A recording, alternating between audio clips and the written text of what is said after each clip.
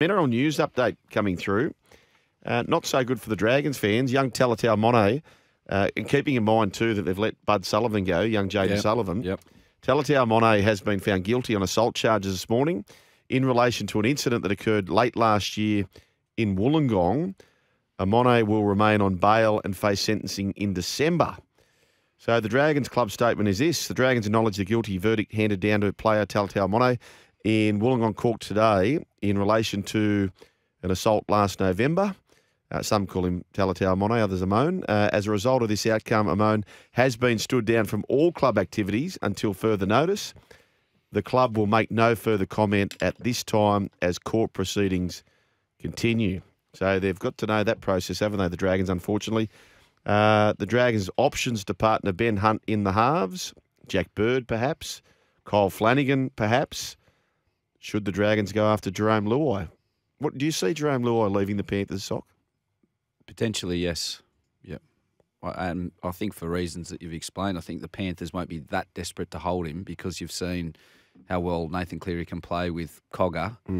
And, you know, Jerome, I think, might be going somewhere to maybe get a bit of extra cash and prove that he's, you know, he's just as effective. Well, Cogger's gone. You know, Cogger's gone. Sorry, Cogger's gone, yeah. Yes, okay. but he's shown that he can work with him, yeah. Can work with those not named Luai. Ezra Mam as well is on the open market. Yes. But he's probably, you know, then you've got two players in your halves. Okay. He's a $1 million player. Okay, so if this is a horse sale ring and both they trot out for the National Rugby League, they trot out Ezra Mam and they trot out Jerome Luai. I know there's some recency bias given the grand final that both had, but what do you actually think? Who would fetch? What sort of price would each fetch? I'd think Ezra's $1 million player, and I don't think Jerome's quite there. Right. That's just my thoughts. Not taking anything away from Jerome. Would you have answered similarly before the grand final? I wouldn't have answered that way before the start of the season. No. But the stocks have been just growing in Ezra Mam. Yeah. At, you know, his age, 20. And how amazing that grand final performance was. And as I said, I think it just highlighted. He also had to play a lot of football without Adam Reynolds and showed how effective he was. But, you know, I just don't think Jerome's the same quality player. That's just my opinion. How are you seeing it, Shug? Yeah.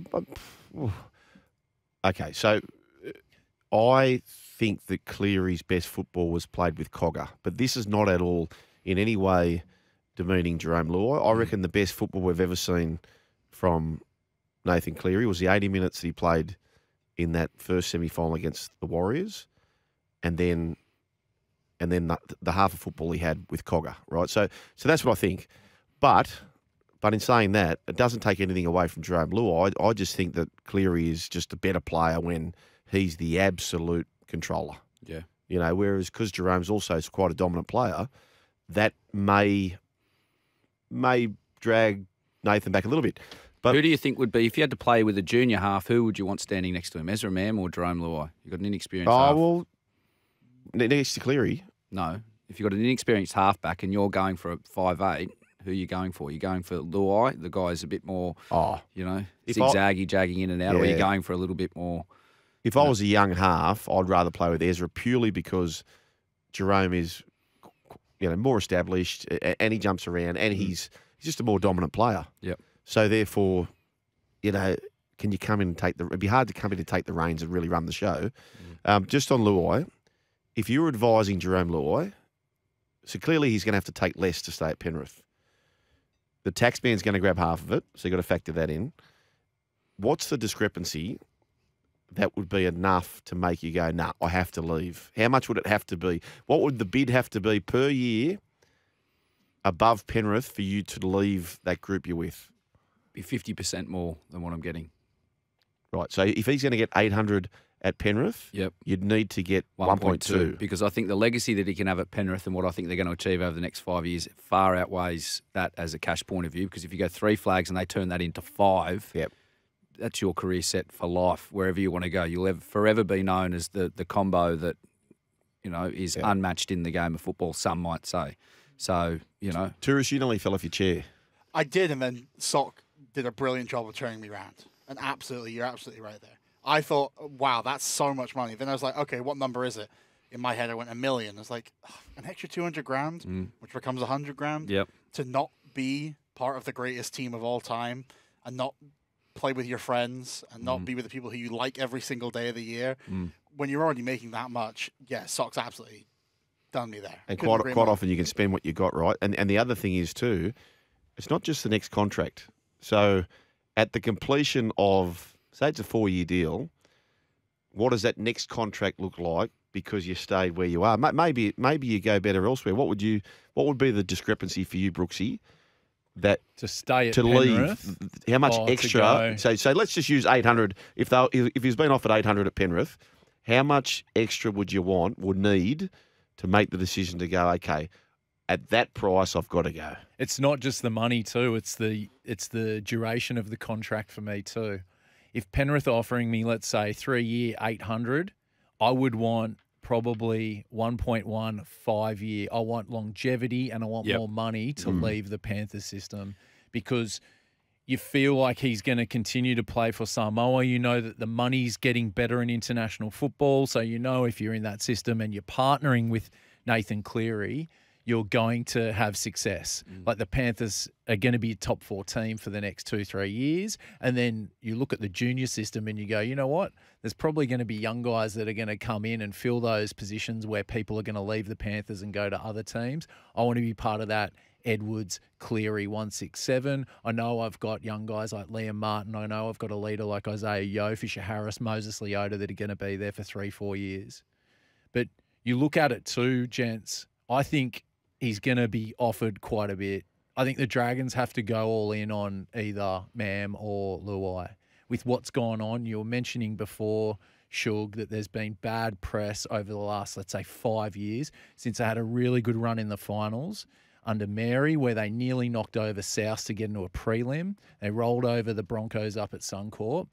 There's been bad press, bad results, coaching changes. Mary, Seabold gone. We've finally got Flanagan, a premiership winner.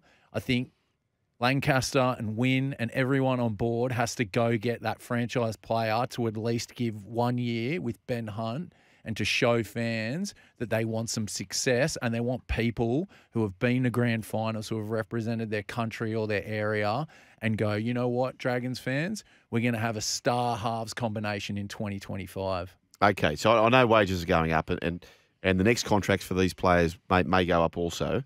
Letzer from Penrith says he thinks they need to go $200,000 a year up. Mitch says Tigers have offered Luai 1.2 per season.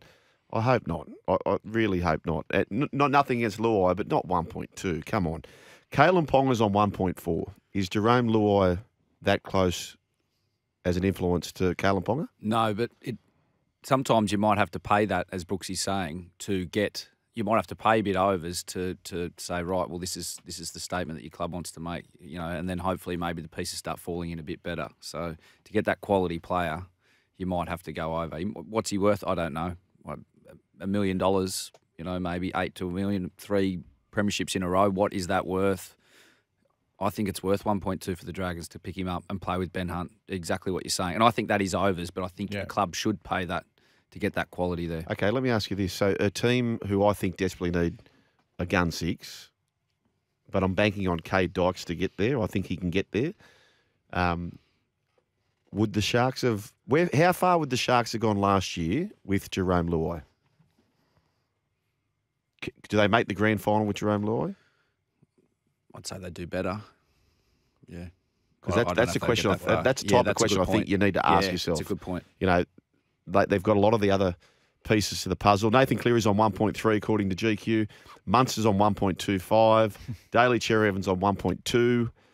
Luke Brooks, 1.15. That won't be the case next year, of course. That was the 2023 salary. 1.15 Tommy Trebojevic. 1.1 Ben Hunt. James Tedesco, 1.1. Fanua Blake, 1.05. Mitch Moses the same. So that's your $1 million club. Payne Haas, he'd have to be up there. No, he's not in that list yet.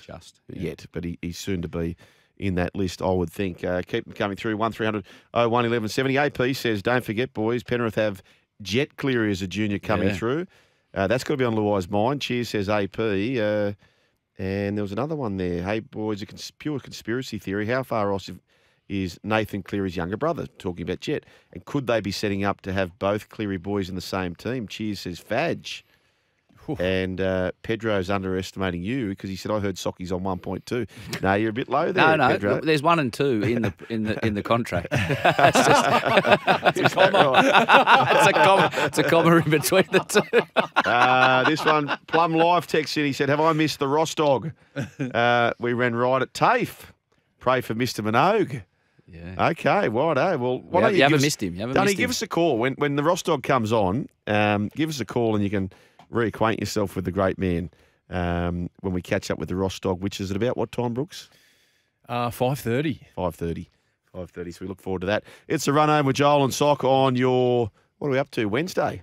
Wednesday on the run home with Joel or Sock. It's a run home now. Give us a text, 1300 01 1170 to call. Text 0457 736 736. Andrew says DC's new contract was about $750,000 a year. Well, that's great signing for Manly there. No question about that. It is the run home with Joel and Fletch.